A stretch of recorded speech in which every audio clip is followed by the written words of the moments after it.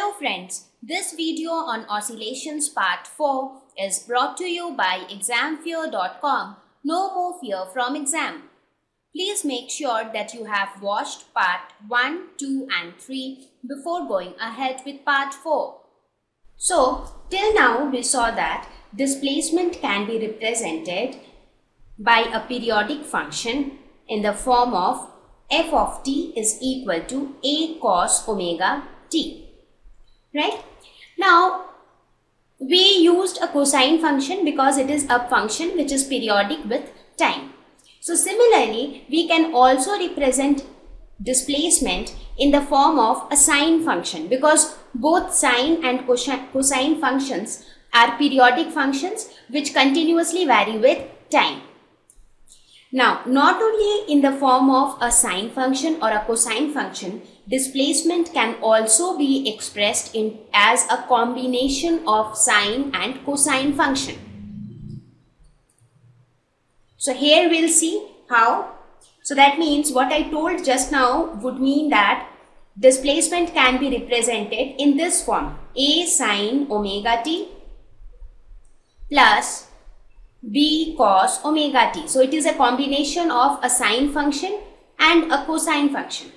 But now you would ask me that how will I know that any function which is represented by an equation of this form is equivalent to something which is represented in this form or this form?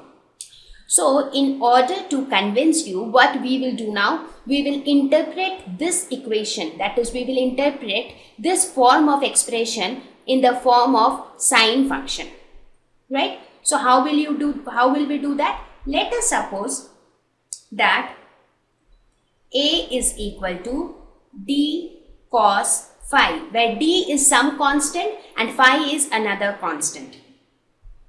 And let us say b is equal to d sin phi.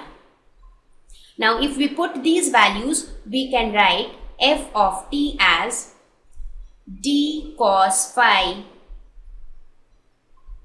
sin omega t plus d sin phi cos omega t. So, we can take d common.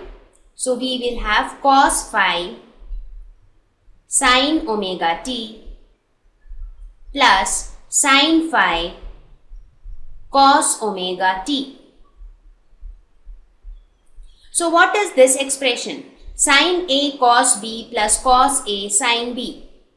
We know that sin A cos B plus cos A sin B is nothing but sin A plus B.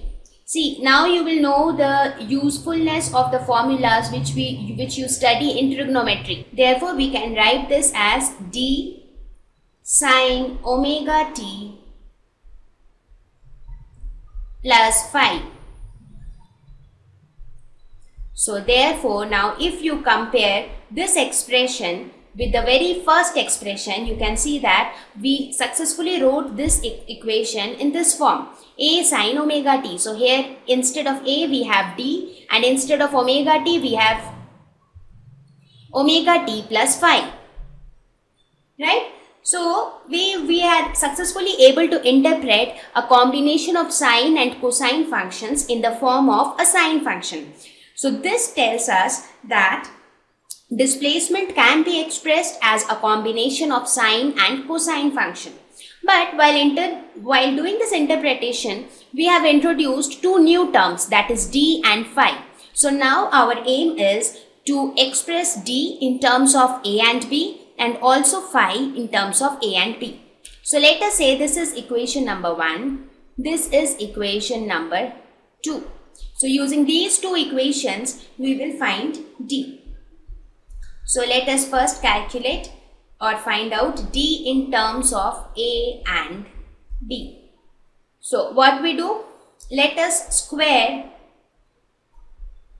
squaring and adding equations 1 and 2. What do we get? If you square equation 1, you will get a square is equal to d square cos square phi.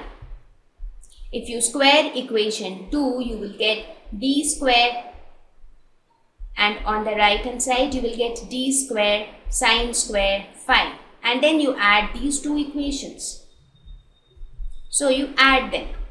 Now we know that sine squared theta plus cos squared theta is equal to 1. So using that we can say a square plus b square is equal to d square, right? So from this we can say that, so from here we get d is equal to root over a square plus b square. So we have successfully expressed d in terms of a and b. Now let us look at phi. So now we will express phi in terms of a and b. So in order to do that, what we'll do?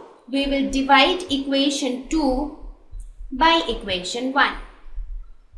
So what will I get? We will get b by a is equal to d sine phi divided by d cos phi. So this gives this will give tan phi is equal to b by a, or phi is equal to tan inverse b by a. So this is the value of phi in terms of given a and b. So what did we see in this entire topic? We saw that a displacement can be represented as a sine function, as a cosine function, as well as a combination of sine and cosine functions.